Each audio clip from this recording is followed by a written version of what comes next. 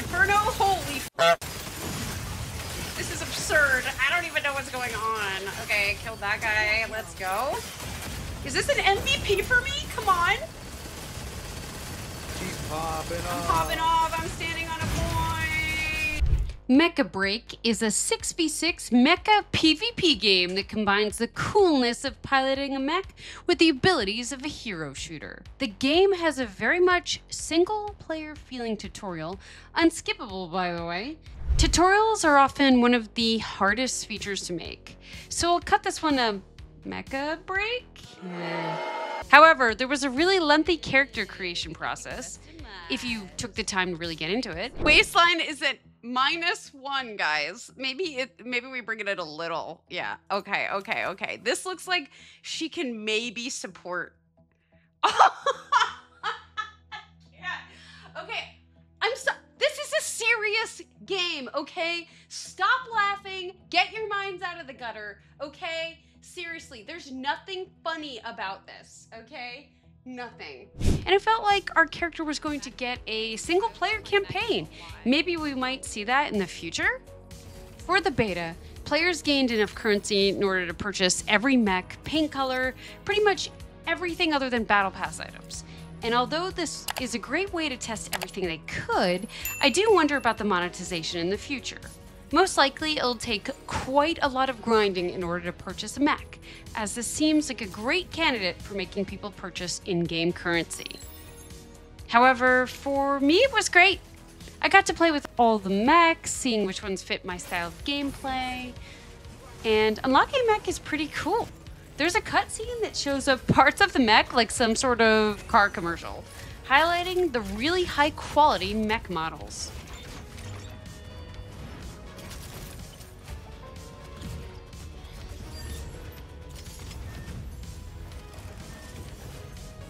Haven't not played mech games since Mech Assault 2 in 2004? I was pretty rusty in general with the sort of gameplay I'd be getting into and how exactly the movement worked in the game. And helpful Twitch chatters actually were able to teach me things I wouldn't have known otherwise, like maneuvering in the air or special abilities some of the mechs had. So yeah, the game did really teach me or really help me out by giving helpful actions during the game, but that's fine. There's always going to be mechanics you can only learn by doing. What really got me was the unrestricted matchmaking. I cannot tell you how many deaths I had because someone good at Panther would only target me all game, literally locking me out of playing from time to time.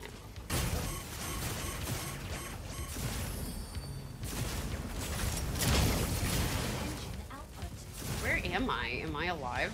Look, I don't expect to win every game or anything, but I hate not being allowed to play the video game.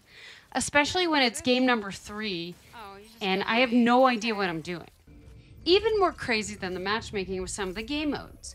There's not a lot of direction while playing these game modes. A lot of it is kind of learn as you go, but good luck because there's a lot going on. The modes themselves were alright. Capturing points or pushing payloads, a capture the flag game mode that requires players to capture a point, bring a key back to an upload point, and a deathmatch mode which had unclear objectives and honestly was annoying enough that it made me want to die. In-game, of course. What? Overall, I like the upload mode and the payload modes the most. They made the most sense to me. However, amid the chaos of fighting, it was pretty rough to start these modes off. Seeing what the objective is or what to do was painful at first, especially when trying out different mech comps. Okay, I'm gonna go over here, I guess. Are we Next objective. bad people for doing the objective right now? No. That's why we're winning, right? Fair. Speaking of, the mechs in this game were basically split into tanky defense and offense, snipers, supports, and a whole lot of DPS that had long and shorter range. There was certainly a lot of variety of mechs here, which is awesome. The mechs all looked really unique and cool, with customizable paint jobs that you could really make your own, and mods that you could unlock through the Battle Pass to give your mech a slight edge to shielding or flight speed. A concern I have is that the Battle Pass clearly was separated into paid and unpaid, making me wonder how good the mod items would have to be in order to make a paid Battle Pass worth it.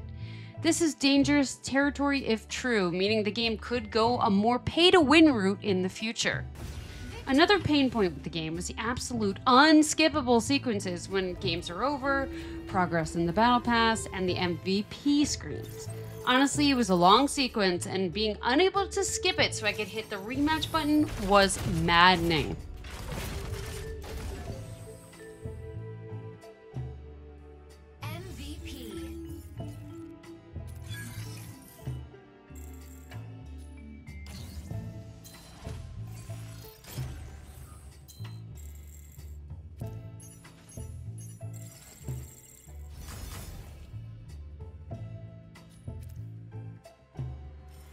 Are you serious right now? My last pain point was the environmental events that would happen in-game. Ion storms and other things would make seeing enemies or allies, or the screen in general, really difficult and more chaotic than ever. I understand that sometimes the game had to make matches or maybe give an underdog team some sort of advantage, but it ends up just being confusing and downright annoying instead. Dead. The pulse storm killed everybody? Did we win? For all my pitfalls with the game, there were times when duoing with a friend that I found the mech that changed everything for me, the Tricera.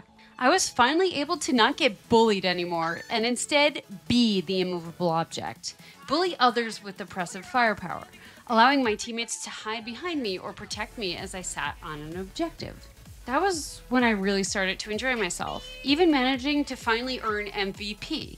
But it did take some coordination to make it happen, something I wasn't able to have happen in solo queue.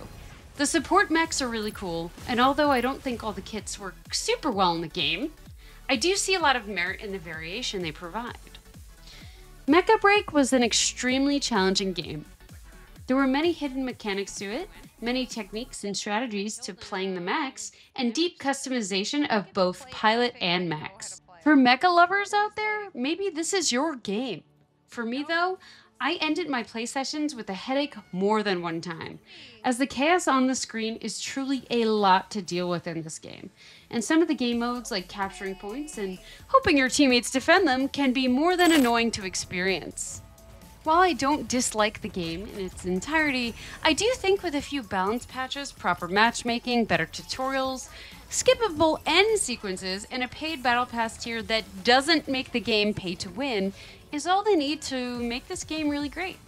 I'll be keeping my eye on this game, hoping for those things for next playtest. Thanks for watching. Let me know in the comments what mechs you like the most and what needs tuning. Yeah! Make way, boys!